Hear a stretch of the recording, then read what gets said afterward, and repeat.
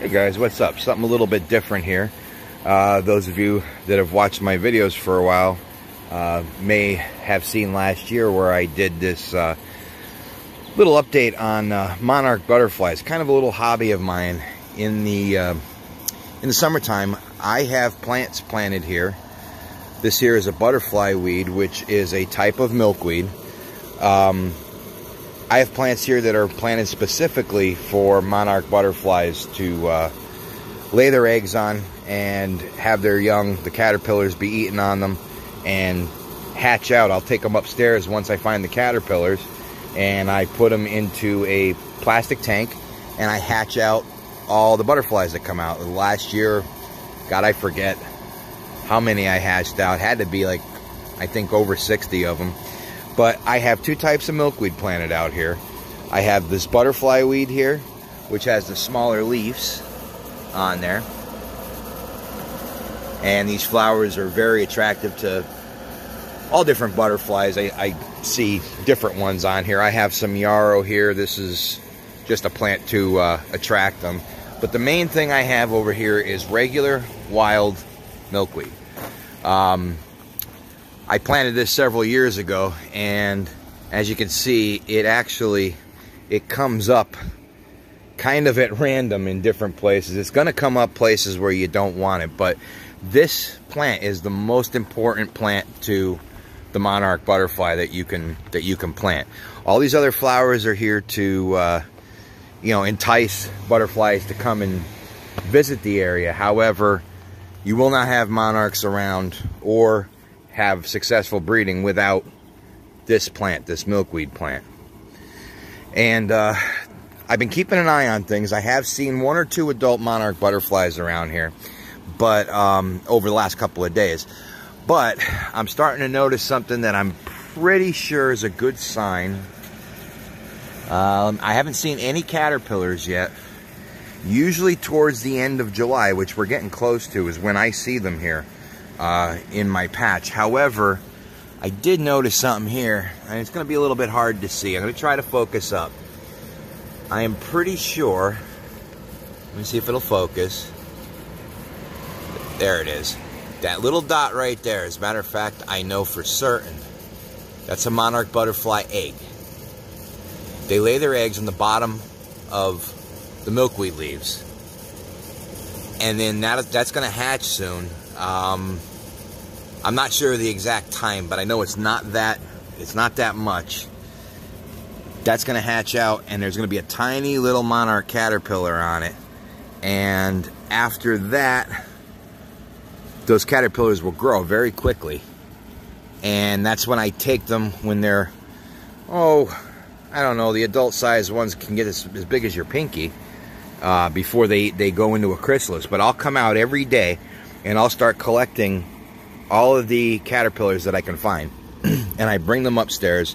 I have a tank for them, and I feed them fresh leaves of milkweed, and they'll attach themselves to the top of the tank, stay up there for, I don't know, maybe a week and a half or so, and turn into adult monarchs, and then I release them as they hatch out of my tank. This is actually, by doing what I'm doing, I think you actually have a greater success rate in seeing all of the, or most of the caterpillars turn into monarchs. I've seen several caterpillars that were still outside here last year that were eaten. They were kind of shriveled up, like the juice was sucked out of them. So there is some natural predators of the caterpillars, although they are they're usually not picked on by like birds and stuff. They kind of know to stay away from them, but they do have other bugs that will prey on them. Oh, I don't know if this is something right here. Yes, it is. Look at that. Here we go. First one of the year. I'm going to try to zoom up on this. This is a monarch. So this is an egg that just hatched. Pardon my camera work here, but right there, that is a baby monarch caterpillar. I knew we were gonna start seeing them here. Now, he's going to eat on that leaf, and he's going to get a lot bigger. I'm going to actually leave him go right now. I'm not going to collect this one. It's very small.